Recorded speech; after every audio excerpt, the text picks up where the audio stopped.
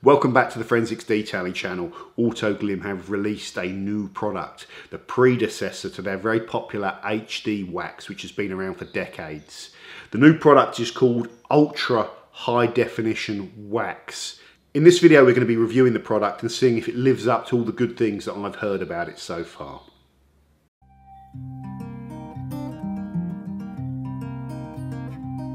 Guess that I am wrong or how we're close now.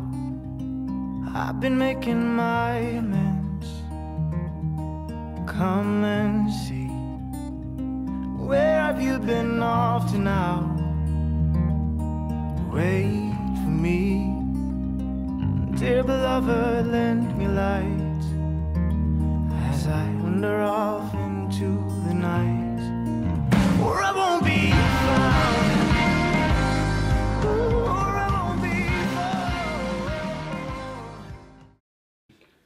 Welcome back to the channel, guys. So Autoglym have released a new wax, the Ultra High Definition Wax. Let's run through the basics of what this product is giving you. So first of all, it's $54.99 for this 120 milliliter pot. It comes with their own kind of applicator. I haven't seen this applicator around. It looks like they've developed it for use with this particular product. It fits into the top of this product perfectly. The applicator is very nice actually. It's a stiff foam on the top and the bottom is like a dense soft foam that you actually use to apply the wax with. Really good applicator. And our Autoglym terry cloth to buff the product off of the panel once you've applied it. They are also, there's a card in here saying there's a new Autoglym app for your kind of smartphone. If you've got a smartphone, I'm still in the dark ages, where you can sort of upload pictures of you using the products and your results.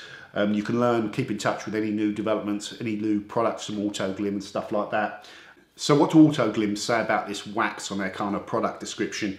They don't give too much away. They never do. You know, they're probably know the industry better than most. They've been in it for many years, and you know, it's not always a good idea to go into too much detail about what's in your product. They keep it quite simple. What's different from the HD wax? Well, all they tell you is that they are using a different carnauba. So they're using a white carnauba, a more highly refined carnauba, and I know a little bit about that because I wanted to get some of this. And it's a bit more expensive than your normal T1 grade carnauba that has like a yellow hue. Hue, is that the right word? A yellow colour to it. There's another grade where they kind of bleach out the colour to make it white, but also refine it more. It's very hard to get hold of if you're just like a guy in your garage doing this, because you've got to order quite a lot of it. It's not readily available, unlike like the T1 carnauba stuff. So that's nice. And it also gives them a pure white finish to the wax. So there's none of that kind of yellowiness in there. So I quite like that. So it looks like almost like a Montan blend, but it's not. It's just a different base carnauba that's harder to get hold of. So that's the first thing, and that is about the only clue they give away in the product description about what's different in the wax. But there are a lot of other things different with this product to their HD wax, and we'll go through that when we talk about the performance. What else with the basic stuff? Autoglym advised that the ultra high definition wax is compatible with their super resin polish. You know, their kind of gloss enhancer, filler polish that you can use by hand or by machine. It works still quite nice by machine. I machined it over the bonnet just to demo and see if it's compatible, if there's any application problems, and there isn't. They actually feel similar to buff off the panel, which we'll talk about later on as well. So you can use the HD wax with their super resin polish. They also advise that you can use the HD wax on top of their synthetic extra gloss protection sealant, but they don't recommend it that you do that, and I'm not sure why. It's probably because the ultra high definition wax is also offering 6 months durability. So what are you getting when you put it on top of the sealant? The answer probably is not actually that much. So use one or the other with these particular products. If you want a synthetic sealant, then you go with the extra gloss protection. If you want a carnauba paste wax, which tend to be more popular, then you go with the ultra high definition wax.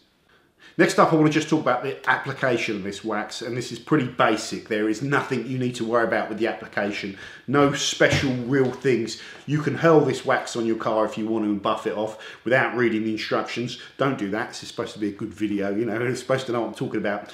Autoglym advise you take their applicator that comes with the product, you mist some water over the applicator first, okay, so you get the surface of that applicator damp. That stops you really from picking up too much product and all that product building up in like the surface pores of the wax. Just makes the surface of the applicator and the wax less compatible, so you get smaller amounts of wax on there. Also means that the applicator will glide a little bit smoother over the surface. So it's a good idea. I followed that process of misting. Then they just say you take the applicator, sit it on top of the wax and just give a quarter of a turn twist to pick up some wax. Don't bury the applicator in there and start shuffling it around, because you'll just load up tons of wax on that applicator and you'll put on way too thick a layer. There's no benefits to putting on a thick layer of wax. It's the very bit on the surface which bonds and is left behind after buffing. So the thinner you can put it on, the easier it is to work over the panel, and the less product you're wasting really. It's just still easy to buff off even if you go hurling it on as well. So it's mainly just to use the product efficiently and not waste wax and put too much on the surface. Once you've applied the wax over your car, this particular wax, you could go around the entire car. You do not need to stop and do one panel and wait for a cure. Go and apply it to the entire car, and then they say the wax needs 10 to 15 minutes to cure, and then you buff off. By the time you've gone around the car, you'd find where you've started is probably dried, and you could buff that straight off. It comes, when it cures, it goes to a lighter white haze and it has a drier feel to it. You can touch it with your fingers, and if it's dry and the sort of top crust moves and you can see the gloss underneath, it's ready to buff off. If it's still sort of, you know, waxy and loose, it hasn't cured. The product cures pretty rapidly actually, and we'll talk about that a little bit later on. So very easy to apply, and Autoglym have done a nice video on application if you want to watch that as well. So let's talk a little bit about the chemistry of this wax now, guys. So Autoglym have given us one card or one clue that they're using this white high-grade carnauba that's difficult to get your hands on, and you don't see it in too many waxes, and it's expensive. I also think, and I could be wrong with all this, I'm just guessing as kind of like a wax maker myself, I think there's a bit of Montan wax in there, and I also think there's some paraffin wax in there, and I think that is it. That is it. I don't think there's any other waxes in there. Could be completely wrong, but none of those other organic waxes, they've got little signature marks. I don't think they're in there. I think they're using 3 main waxes. Next thing is carriers. Now, this is interesting. I don't think they're using any organic oil in this at all. They may well not have done in their HD wax. Now, when you use oil in with a wax, one thing it does is it stops that product ever really fully dry curing. So with the Autoglym ultra high definition wax, when you lay this out on the panel and you leave it for 10 to 15 minutes, you get a complete dry cure. So it will go to a white haze, and this white haze that's left on top, it's almost like a meringue. It is incredibly soft. You can buff it off with your finger to reveal the gloss, it's so soft. But when you go over it with a microfiber, it all comes off the panel with no kind of resistance or oiliness, and you don't need to work it. It's very, very nice to remove this wax. It's got a clever carrier system in it. So I think they're probably using some sort of synthetic volatile carrier that means that when the cure happens, they're not left with this kind of greasy mixture of oil and wax, and it makes the product very good to remove. It also means there's less oil in the blend, the stuff that's left on your car behind. And when you get an oily wax, those waxes can be really affected by detergent, like the old school kind of oil carried waxes, to the point where that oily wax, when you first apply it, looks great. You know, it's got all this oil in it, but as soon as you hit it with detergents, you really, really break that wax down to the point where you lose like a massive chunk of the percentage of the performance. And that was one of the first things I tested in this video, laying out the Autoglym ultra high definition wax onto a test panel with a proper retail wax that is using wax and oil as a carrier. Left both the products for like 15-20 minutes, buffed them off, left the panel overnight for 24 hours just to settle down. And the next day, poked some water at the product. Both of them are repellent on application. You can see the Autoglym product is more repellent. It's throwing the water off the car, where the other one's kind of just pushing it away. So there's less of that kind of reactive push. But the biggest difference is the wax and oil product. When I hit that for the first time with detergents, just wiped it gently with a detergent, a pH neutral detergent, let it sit there for about a minute, rinsed it off. The wax and oil based product was dead. Okay, it killed the performance hitting it with detergents, and that's one of the biggest problems that you can get with waxes, especially the purely organic ones that are just wax and oil. The Autoglym product, for whatever reason, it's part of the formulation, not just the fact that it's not using oil, but after you've washed it, it can resist the detergent and seems to still maintain that repellency. So that's how it's going to get its durability. So that's clever stuff, and you'll see that for yourself. So this wax will not be killed by washing it with car shampoos and stuff like that. That's not to say you can't kill it if you hit it with sort of like high alkaline stuff, you know, and harsh cleaners. So you've always got to try and maintain your wax. But this product seems to have a really, really good level of detergent resistance and hydrophobic qualities that it's able to hold on to. Okay guys, so the next thing I want to delve into with this wax is the pros and cons. Now, we have to do this to review this properly, so I want to start with the negatives. The obvious one, and probably the one that it's going to get attacked for the most, is the price. So it's $54.99, as I can see on the Autoglym site, for 120 millilitres of wax. So that's not cheap. That's the first thing to say. It's not a cheap wax. Now, in terms of price, Autoglym were never gonna price this below the HD wax. You know, this is an ultra HD wax. It's supposed to be an improvement on their existing formula. So it would be pretty dumb to price it below that, because that's making a statement that the wax isn't as good as the one that they've already put out there. And this is better than HD wax, okay? HD wax is good, it's nice to use, but this has got more performance, more gloss, better quality ingredients, and newer kind of technologies, you know. So it's a step up from HD wax. It's going to be more expensive. There are companies out there that are charging you £100 to £200 for a tub of organic wax, you know, wax and oil. So we can, you know, if you want to start delving into that can of worms, we can. But it's priced more as a statement of intent about where Autoglym value it. And they will sell a ton of it, regardless of what, you know, people moaning about the price will say. You know, it is roughly a little bit above market average price for a wax. The next negative, Autoglym advise not to get this, or to avoid getting this on any kind of trim and rubber on your car, because of the fact that it leaves that powdery residue, and some products that can be a problem, and if it's allowed to dry it can be a bit of a nightmare. So what I thought I'd do is I'd get the product, put loads of it onto a bit of my trim and rubber on the Golf, let it dry for 10 minutes and see how difficult it was to remove. Well, one swipe of the microfiber and all that white powder comes straight off. Just underneath the white powder I could see like where the wet side of the product had sort of stuck on the rubber, so I used a cleanser fluid and just went over that once, and that was gone.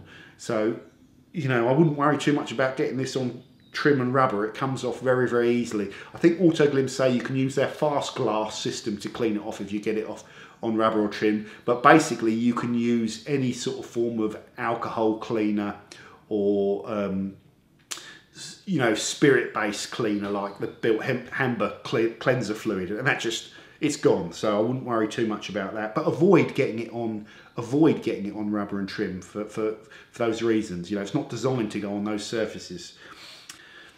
The next thing is I want to go into the pros. Okay. Now this is probably one of the best waxes to buff off a panel that I've ever used.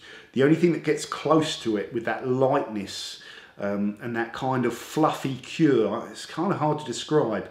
The only other wax that gets close to it is Swiss wax. That's the only other wax that I've used that has this fluffy quality to it and just buffs back to a complete shine with none of that kind of smeariness. Now I know Swiss wax use oil as well, so they've got a good blending understanding to make their waxes light and easy to remove. But this stuff, the way it buffs off a panel is really impressive. If you let it dry and buff it back, it just cannot smear, it cannot drag. The only other thing that it can do is if you apply too much of it, you can get those little sort of crumbs, if you like, of white residue, that, you know, little flakes of whiteness, a bit like the super resin polish. So if you put it on thin, you won't get that. If you do put it on thick, you know, you might just see a couple of little bits of white wax. So just, you know, just buff those off the panel if you get those. But it's one of the best waxes to remove that you will ever use. And I'd be interested to see if anyone doesn't like the way this buffs off a panel. There won't be anyone that doesn't, unless it's just a pure Autoglym hater. There are a few of them out there. Tied into that, it's a completely non-smearing formula. Okay, so dry haze, light buff, no smear, and it buffs back to reveal a really high gloss. You know, probably more gloss than their HD wax. When we did the mega test over at Autoglym, we had, I don't know, about 30 odd waxes lined up that we did all this gloss testing on, and HD wax came fourth in that gloss test, and we're talking, you know, tenths of a GU between the top four. So it was right up there at the top, you know. So Autoglym know how to formulate, measure gloss, develop the wax so that it actually delivers on that. And now they've got a new wax which they are saying adds more gloss. So, you know, it's going to be right up there with the amount of gloss that this product can add. And you will see it as well, guys. The Golf, which is, you know, not the nicest looking car in the world, I maintain that very simply, and throwing this wax on that Golf made it look really nice and glossy. So it delivers on gloss, and it's non-smearing on removal. Next things, as I've mentioned before, this wax has got very good hydrophobic qualities, and it maintains those hydrophobic qualities, and that's really popular. You know, if you've been following any detailing forums or Facebook groups in the last sort of few years, there's a massive kind of focus on beading and hydrophobic properties of waxes, and I think Autoglym have delivered, you know, they were probably aware of that demand and have delivered a wax that gives you that hydrophobic quality that you want. It's way more hydrophobic than HD wax for me. So it's got some sort of clever hydrophobic polymer in there, or some sort of component to add to that. Ultra HD wax is definitely worthy of the Ultra title in front of its precursor, the HD wax. The HD wax served Autoglym well for decades. The Ultra HD wax is going to serve them well in the future, I think, as well, guys. Thank you very much for watching this video, guys. As always, let me know. There's going to be thousands and thousands of people around the country and around the world buying this wax. It's going to be a very popular product that is used a hell of a lot. So let me know in the comments what you think of it and your impressions of it. The comments are always a good kind of sanity check for me. I'm always careful about really singing the praises of something where there could be issues. So I'll only do it if there aren't issues and I'm impressed with it. So I think this is pretty fantastic, this stuff. But let me know what you think in those comments, and that will be really useful to me. Lots more to come on the channel, guys. I'm midway through doing some ceramic stuff. I'm going to be spending quite a lot of time today doing some more testing on the ceramic coatings and getting some more videos out on that. So there's lots more to come on the channel. Take care, see you soon, and bye for now.